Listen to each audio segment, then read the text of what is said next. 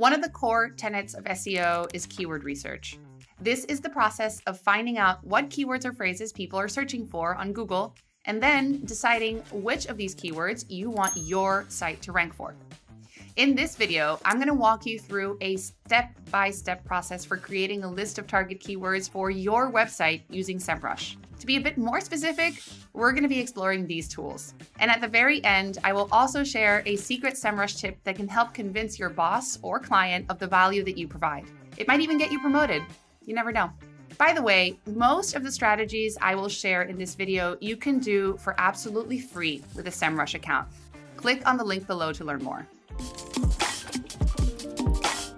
Okay, let's get to it. Let's imagine that you started your own brand of all-natural, organic pet food and toys. You built this beautiful website and you want it to show up on Google search results. The first step in this process actually has absolutely nothing to do with keyword research or Semrush or any of this fancy SEO terminology. It's all about really understanding your customer. So, sit down, get comfortable, close your eyes even if you want.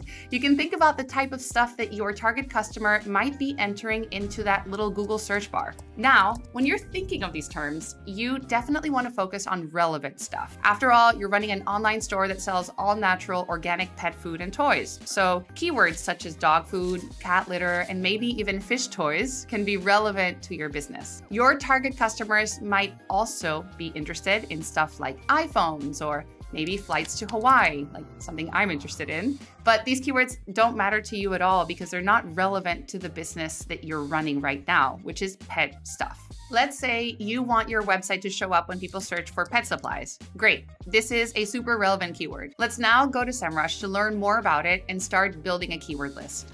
In the keyword research toolkit, let's navigate to keyword overview. And I'm gonna go ahead and type in pet supplies. This is the keyword that we want to rank for. Now, this entire process of keyword research is all about finding good keywords for each page on your website. So in addition to relevance, which only you know because you're the business owner, there are 3 other criteria that you should use to define what good keywords are. The first is search volume, or very plainly, how many people are searching for a given keyword. In this case, you can see that 49,500 people are searching for pet supplies every month in the United States, and 72,500 people globally. So if you were to rank number 1 for this keyword in the United States, you would get thousands of visitors to your website, which is what we want, right? Now, search volume alone doesn't make this a good keyword. We also need to look at other factors like difficulty. Difficulty is how hard it is to rank for that keyword. Semrush's keyword difficulty metric is the most accurate in the market, actually. It considers things like authority score, top ranking URLs, and keyword search volume, and the presence of SERP features. Semrush displays keyword difficulty on a scale of 1 to 100. The higher the keyword difficulty, the harder it's going to be for you to rank for that keyword. Now, this keyword we're looking at has a difficulty of 99%, which sucks. So if you're a small business just starting out, you probably won't be able to rank for this keyword unless you create an amazing web page with high authority, a bunch of backlinks, and a bunch of stuff that we're going to discuss later. The next thing to consider is intent. Search intent tells you what people are actually trying to accomplish when they search for a keyword. Keywords can be categorized into 4 main types of search intent: navigational, informational, commercial, and transactional. In this case, the search intent for pet supplies is both navigational and commercial. Navigational keywords are used by people trying to go to a specific website or page.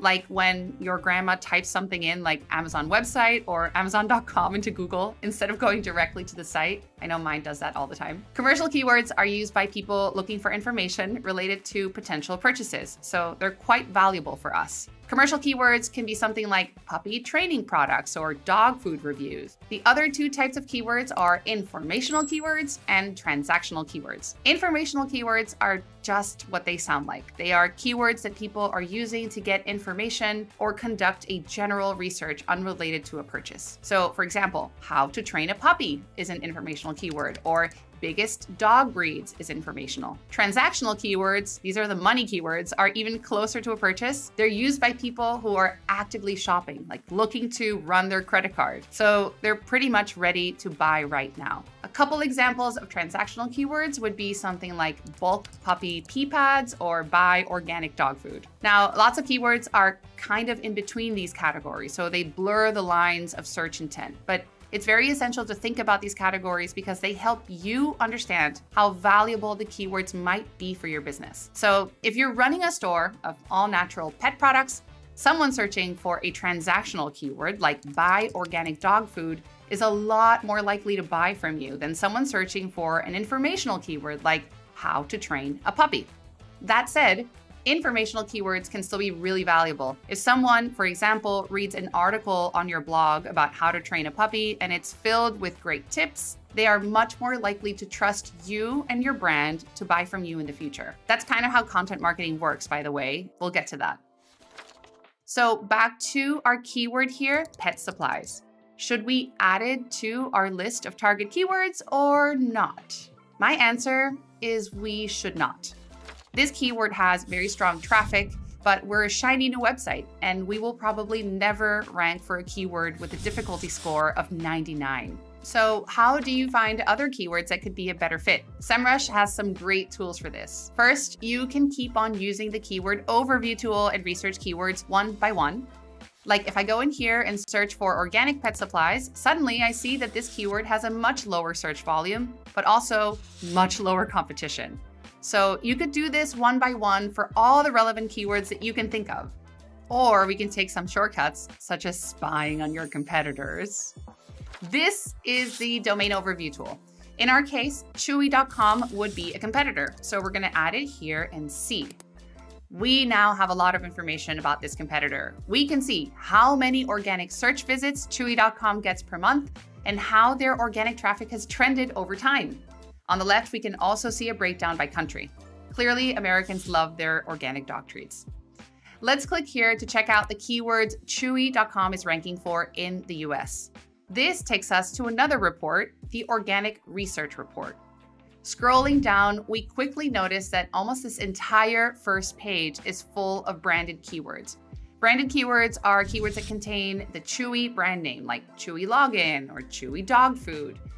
Most of these are navigational. People are just trying to navigate to specific pages on the Chewy site. So this is actually not great for us because it's not relevant.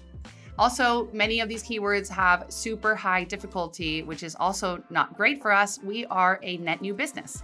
So what we can do here is filter for different parameters, such as keyword difficulty or KD. That's not kill-death ratio, by the way. Since we have a brand new website, we're not going to rank for any difficult keywords, so let's set the range from 0 to 49. Now, this is a lot better in terms of keyword difficulty, but there are still some irrelevant keywords on this list, as you can see. So we can add an advanced filter to only include keywords that include the words organic and the word dog. Now we have a much shorter, but a much more relevant list of keywords. Organic dog treats, for example, is a great keyword. It's relevant, it has commercial search intent, decent search volume, and a low keyword difficulty. I'm gonna create a new list called organic dog and add this keyword to it. Ta-da! So on and so forth.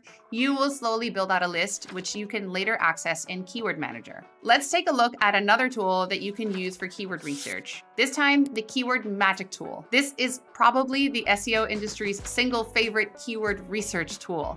Semrush has a database of over 25 billion keywords and is updating this data constantly. It's just accurate, which is why people use it. It takes any keyword and gives you a list of similar keywords that you can target. So let's go ahead and add organic dog treats in here. Boom. Just like the other tools, you can now take this list and filter by keyword difficulty, intent, etc. And you can add the new keywords to your existing keyword list. A cool little feature of the Keyword Magic tool is this section on the left. You can click on each of these words to expand your keyword list and add even more ideas. Now, let me show you one more keyword research tool. This one is called the Keyword Gap tool. What's cool about this tool is that you can take your site and compare it to your competitors. So you can see what you rank for versus what they rank for. Okay, back to the Keyword Gap tool. Since we don't actually have an organic food website for dogs, let's pretend we are petco.com. This is a large competitor of chewy.com. When we enter both of these domains into this tool, we can see a really awesome Venn diagram of how much overlap these two companies have in terms of keywords. When you scroll down, you can click on the missing tab, and this will show you all the keywords that our competitors are ranking for, but we are not. We, meaning Petco. You'll notice most of these have a high keyword difficulty score. But remember, in this scenario, we are Petco, a big and powerful corporation. So we probably could rank for some of these keywords. Okay, so you go through this process and you will gather a long list of keywords for your website. At this point in our journey, I want you to add all the keywords that fit the criteria that we discussed. Keywords that are relevant, that match your intent, that have a low keyword difficulty if you are a small business, and as high as possible search volume. Don't overthink it. Trust me, just add them to the list. But wait, before I go, I promised that I would show you a little something that might get you promoted. It's back here in the organic research tool. Okay, check out this fun little tidbit. Here, it says that the organic traffic cost for chewy.com is $6.1 million. Now, as you know, you don't have to pay for organic traffic, which is a huge benefit of SEO. So why does this organic research report show a cost for this traffic? Well, this cost is actually an estimate of how much that traffic would cost if Chewy was actually paying for it via Google search ads. So there, if you're working as an SEO and need to prove the value of the work that you do with actual dollar figures, this is a really good place to start. All I'm saying is that number would look super good on a slide. I just shared a lot of information with you, and if you're still a little bit confused, please don't worry. I know, keyword research can be super tricky. I've been there. When I first started learning SEO way back when, I couldn't quite understand the point of all these keywords. Like, where do they go and how do I actually make my site rank? We will get there. Follow us and we will walk through this whole thing step by step. In the meantime, ask your burning questions, whether they are general questions about keyword research or Semrush specific.